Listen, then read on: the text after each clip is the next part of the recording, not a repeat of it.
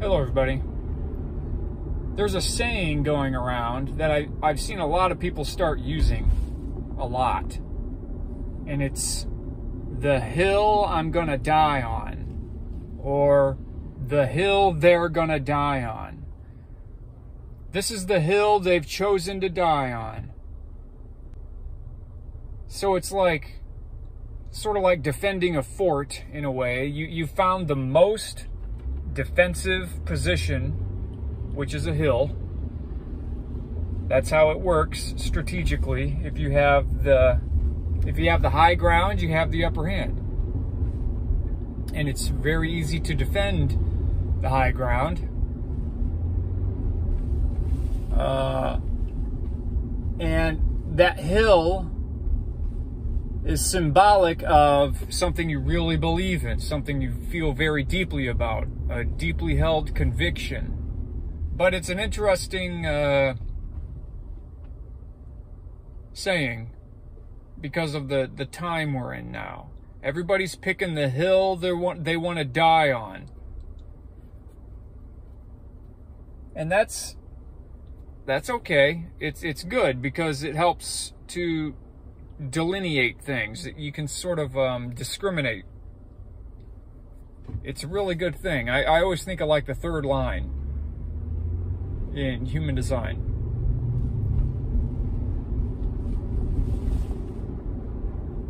Or even the third tone. Basically, at the tip of leftness moving into rightness, because that's how you can kind of look at the 3 moving into the 4. That's how you can kind of look at it, even on the level of line. You could think of it as like the tip of leftness moving into rightness. And that's sort of like where civilization itself is moving. We're at the tippy tip of leftness moving into rightness. Now, it's interesting because there's a lot of defensive positions being rallied in terms of how so many have interpreted their own experience of that left-oriented world. Now, what is that left-oriented world? Very separated. It's based on security, needing security, needing to secure your foundational understanding of things, and having other people be in alignment with that. But within all of that, it's kind of like there's an isolating quality to it, which has a lot to do with the culture of isolation that's within our current civilization, with how we're using technology, how we're using media. There's a very isolating quality to it. So yeah, it's really individual. It's really like kind of isolating. Everybody has their little space. They have all this stuff. They can just kind of be lost in their own world if they want. But we're at the tip of that. We're at the very tip of that kind of thing, because what's happening is there's a shared essence that's coming up. Now, the way, when you think about like the 3 moving into the 4, the 3 is always on the lookout for bullshit. It doesn't want certain things passing into a transpersonal collective reality. It's always on the lookout for the virus, and it wants to kill the virus. Kind of like what your liver does, or your immune system. That's kind of like what lower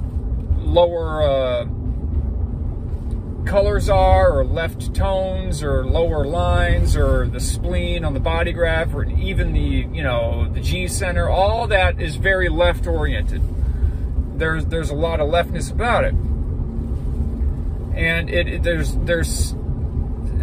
it's very much concerning separation of things. You have to separate things. Not everything is all one. You know how everybody's saying that, the spiritual kind of solipsism. It's all one. It's all the same. It doesn't matter. It's all just, But that's kind of like an uncritical rightness that isn't very well integrated with the left. That's kind of like just abandoning yourself to a kind of rightness, a kind of upper trigram, a kind of solar plexus reality that is very ungrounded, kind of wishy-washy, sort of all over the place. You're just saying, yeah, it's all the same anyway. We're all one. It's all spiritual, blah, blah.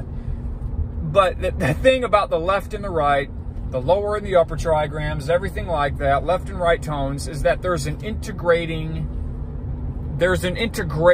and that integration is really about the dividing line between them. Now, what is that dividing line? I've talked about this in certain videos. That dividing line is like on the level of tone. It's that dividing line between the left and right, between the third and fourth tones, between the Ashna binary. You could think of it, you could think about this in a lot of ways, okay? Like third eye, you know, central, pineal gland, all that kind of thing, but it goes deeper than that. It's individual circuitry. It's very much individual circuitry, but there's a thing about individual circuitry that's like a balance between the left and the right. Yes, there is an element of it that is more left, because the spleen is directly connected to the G center, and the G center has all these gates that are the openers for their respective lower trigrams. And I have to kind of show you, but people who are really familiar with the system will know what I'm talking about. So there's a lot of leftness with individuality, but in terms of the experiential, which is more upper trigram, more fourth line, more solar plexus, you know, all that. That needs to be integrated with the individual. Now, if you're saying it doesn't matter that you're an individual and all that matters is your group identity and all that kind of thing, and what are we seeing a lot of that of? I mean, aren't we seeing a lot of that in the world? Your individual merits don't matter. Your individual character doesn't matter. What matters is what your race is. What matters is what your group is, your group identity. It doesn't matter who you are as an individual. It only matters what your label is and how you can label yourself. And so there's so much, there's like such an unintegrated, kind of twisted, mangled mess with this transition. And I think it very much is, it does have to do with this off-world presence that's trying to wedge itself in between our own integration between leftness and rightness, with this grand transition we're going through. You know, being at the pinnacle of leftness, getting into a kind of rightness, a kind of shared essence. There is a presence very much that is trying to wedge itself in that process and to sort of disempower, disarm the human experience of that, to make it less potent, to make it less aware of itself, to make it just kind of blah, you know. And one way it's doing that is like two things: getting rid of the contrast, saying it doesn't matter, everything's the same, and then also on the other hand is creating meta contrast, hyper contrast, intractable conflict between sides that can never be resolved. So you see these two things taking place. These two things. Oh, gender doesn't matter, it's all the same, or we're all one. And you see all this solipsism and all this kind of like pleasure seeking, and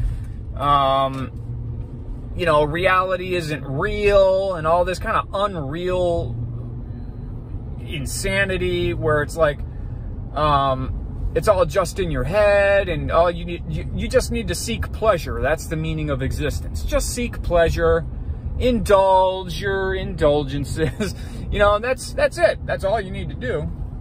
And beyond that, fuck the world, fuck other people. And a lot of people are really falling into that mindset, man. But then you have the other side, which is like hyper just vigilance in terms of being against things and against people, and there's a lot of conflict being actually invented and inflamed purposely for that reason. I mean, the media has been caught doing this over and over and over. So many times, man. So many times.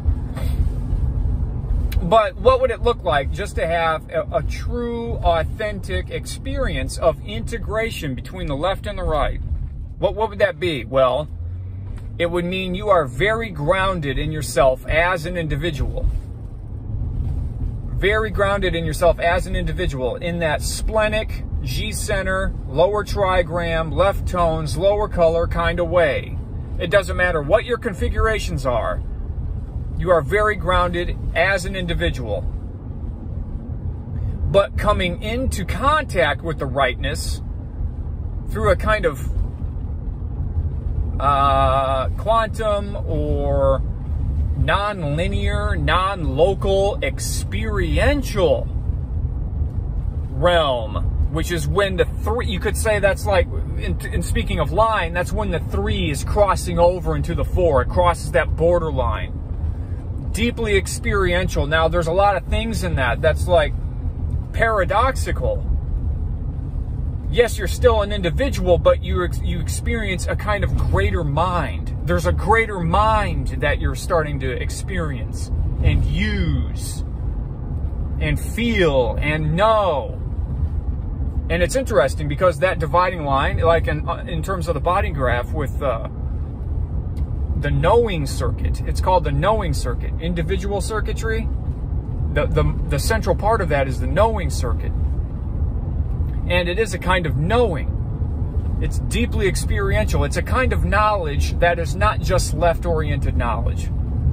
It's not just like separating things. Oh, you call that because, you know, yeah. We have to, you know, bioavailable iron in spinach is not the same thing as mercury. It's just not. So with our left-oriented awareness, we can delineate things. We can say this is not that, and my left foot is not my right foot. I mean, it's the foundation of science. It's the foundation of a lot of things, but it's also a foundation for spiritual discernment. Being very grounded in your experience and being able to tell the difference between things and being very discerning. But so you're not a solipsist. That's what I'm saying there. You're not a solipsist. So you're deeply grounded. You're very aware, but you also realize that there is an element of the paradoxical and the mysteriousness of life. There is a mystery with a capital M that you're exploring with your individual nature here. And a lot of that does have to do with like shedding ideas you have about your individuality. That one of them is the idea that this is your true self or something. You know what I mean? Like, yeah, it's a wonderful expression. You get to use this vehicle for a limited amount of time. It's basically a loaner. You get to experience it, but it's so incredibly temporary compared to eternity. It's so time-bound, form-bound, very left again, very left-oriented. Now, that's all good and great, but your consciousness is, you know, the part of you that's beyond form and beyond time, that is eternal. That is a really, really important thing to get in touch with. And the path to that, in terms of like with the human design, is that rightness, is the rightness. It's very deeply experiential. It's moving into that solar plexus awareness. The solar plexus does not have a direct connection to the G center. It's not about you, right? It's not about you and your direction and your preferences and your likes and dislikes and you know, that's all left. That's all individual. That's all, you know, that's all great. But there's something else. There's a greater mind. There's a greater reality, and it's deeply spiritual as well. Yes, you can have a certain kind of spirituality in leftness, but when you're looking at rightness, solar plexus gates, Pisces, okay, all that kind of thing. That's getting into a very deeply spiritual awareness. There's so much there, like compassion, shared essence, you know, a greater mind. And this is just really something important to think about.